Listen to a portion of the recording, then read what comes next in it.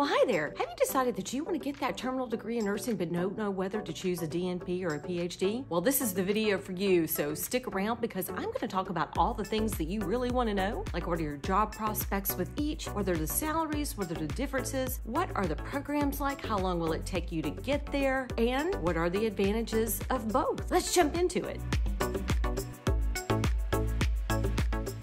Hi there, this is your academic nurse Tracy. Thank you so much for watching my channel today. Let's talk about this. So DNP or PhD, it's a big question. So many people want to know which road to take or which path to take and how to get there. Let's talk about it. If you've started investigating DNP and PhD programs, you undoubtedly have been on several websites and the same type of description is repeated over and over again in that same academic tone. Well, let's break all that down and figure out what all that really means. To further confuse the situation, you might even see people with the different degrees working in the same position. How is that a thing? How does that work? Well, let's talk about all of that. While there are areas of crossover between the two degrees, there are very specific skill sets that each degree will prepare you for. So let's learn about those. Both the PhD and the DNP are terminal degrees, and both are terminal degrees in nursing. However, the PhD, the Doctor of Philosophy, has long been the standard terminal degree for any field, while the DNP, the Doctor of Nursing Practice, actually belongs to the profession of nursing. We see many examples of this in other professional doctorates. Examples of non-PhD terminal degrees in other fields are DVM, Doctor of Veterinary Medicine, MD, Medical Doctor, DO, Doctor of Osteopathy, JD, Doctor of Jurisprudence, DDS, Doctor of Dental Surgery, DMD, Doctor of Medical Dentistry, and the list goes on and on. Over the years, the profession of nursing has offered various doctoral degrees in nursing, with some examples being ND, DNS, DNSC. However, in 2008, some of the very first DNP degrees received accreditation at their universities. The programs may have opened sooner, but the first accreditations were awarded in 2008, that making the DNP the newest kid on the block. Since those first programs were accredited in 2008, the DNP has taken off, and at the time of this recording, the AACN fact sheets on DNP stated that there were over 357 active DNP programs, 106 more in the works. That's an astounding number of doctoral programs. The DNP really has taken over and changed the landscape in the terminal degree business of nursing. With the push for DNP as practice entry for APRNs, the DNP really has actually increased significantly. I did another video of that, and I'll link to that down in the description.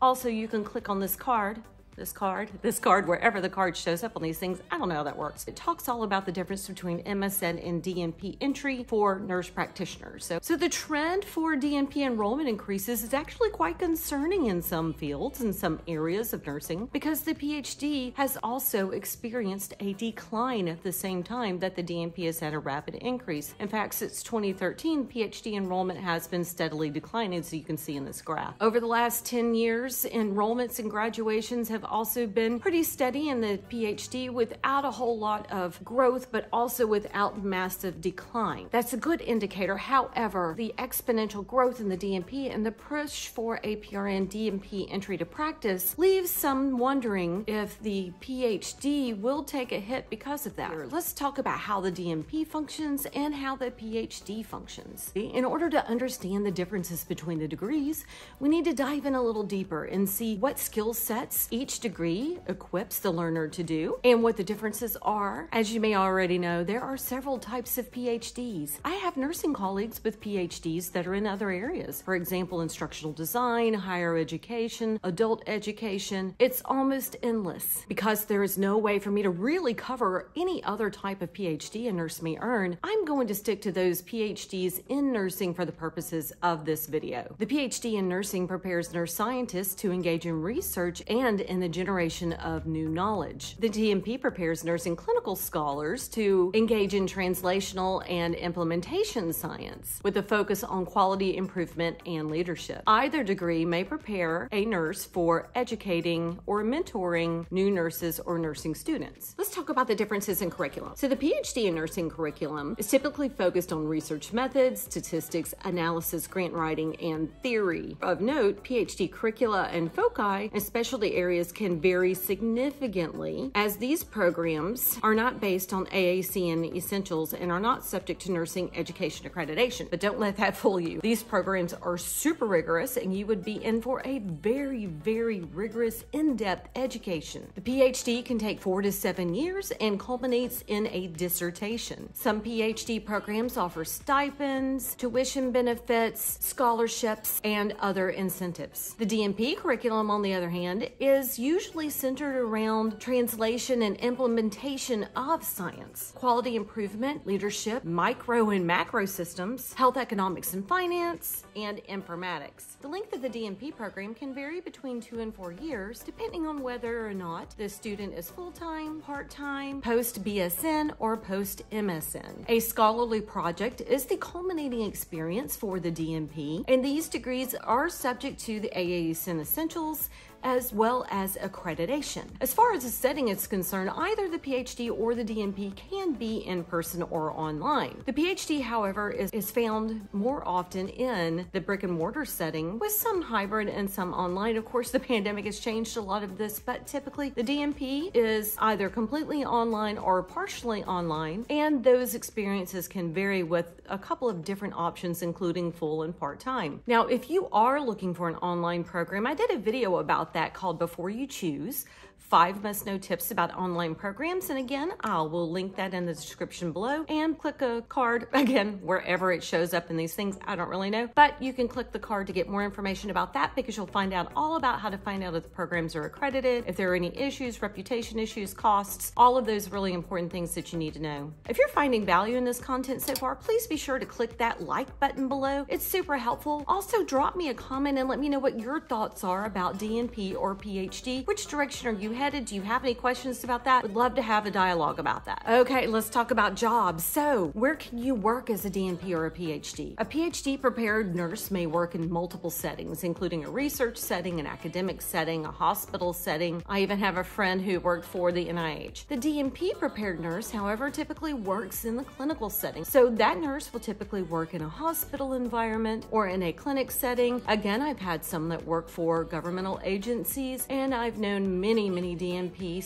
prepared nurses, including myself, who also work in academia. Speaking of working in academia, I have a bit of a soapbox moment here. Recently, I was doing research for this very episode, or this very video. I ran across a couple of blogs and many descriptions on websites for colleges of nursing that had PhD programs, and some that had both PhD and DNP. And many times I found the descriptions of what the job prospects are quite stale, and in fact, sometimes a little exclusive. And what do I mean by that? Well, many even came right out and said DNP does not prepare a person, a nurse, to be in academia, that PhD is the only route. Well, of course, I am a DNP and I am in academia, and I have reached all the way up to Senior Associate Dean of Academic Affairs, so I can tell you that that statement is just absolutely not true and misleading. The PhD prepared nurses are absolutely suited for academia and mentoring students, as well as those DNP prepared nurses. We need those DNP prepared clinical nurses to teach those clinical courses, especially those that are current and relevant in practice. And lest we forget, we have to have nurses that are APRN prepared to teach those APRN tracks. Well, with the AACN pushing us toward a DNP as entry to practice, there's only going to be DNP prepared nurses to teach. So if you are running across that kind of information, I want you to consider 2 things. Number 1,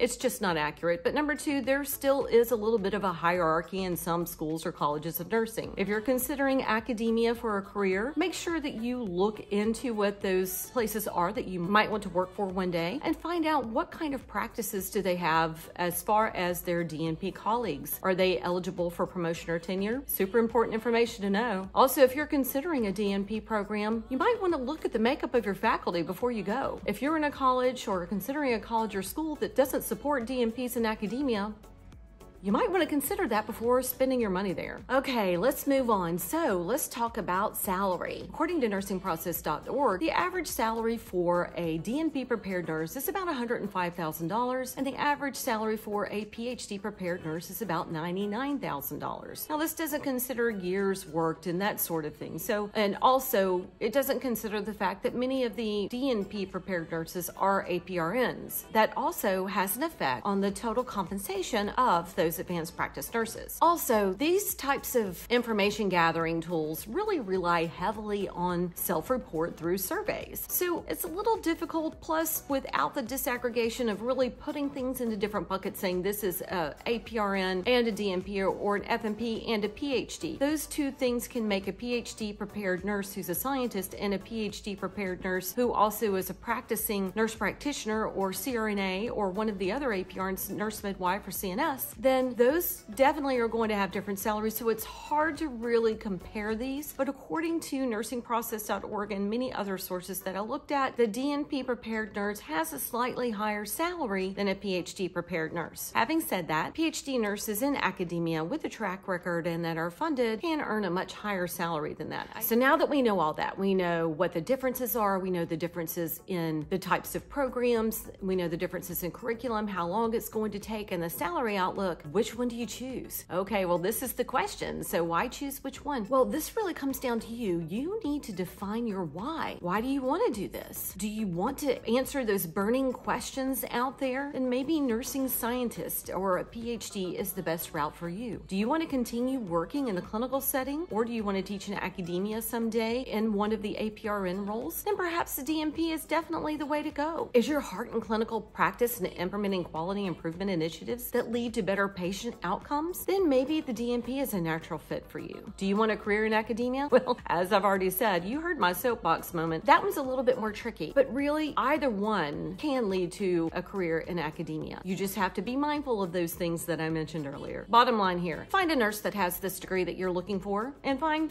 2 or 3 and talk to them. Have a conversation. Ask them, what's it like to be a DNP working in academia? What's it like to be a nursing scientist? How do you go about getting funded? What does that look like? What does your life look like? What does your work balance life look like? All of those things are important. Ask all the questions. What do they love? What keeps them up at night? What's their career outlook like? Make sure you ask all the things because you need to know. Gather as much information as possible before you make this decision. All right, my nursing friends, thank you so much for watching this video and for coming with me on this journey through the academic nurse. If you're finding value in this, please click that like button wherever it shows up. Click that like button and also subscribe to my channel. It really helps me to continue to make more content for you. Also, I wasn't kidding earlier. Drop me a comment below so we can have a conversation. I love to dialogue with my nursing colleagues out there and find out what you're thinking about, what's going on with you, what current trends are, and how you engage in this content. So please drop me a line. Also, don't forget to go over to theacademicnurse.com and see what I'm up to over there. You can find links to my latest blogs and all the things. Drop me a line if you have any questions. You can just comment. You can email me at info@theacademicnurse.com. Comment on this video. All the things. I answer all the things. Of course, you can follow me on social. Thank you so much for watching this video and have a great day. Until next time, this is your academic nurse saying bye.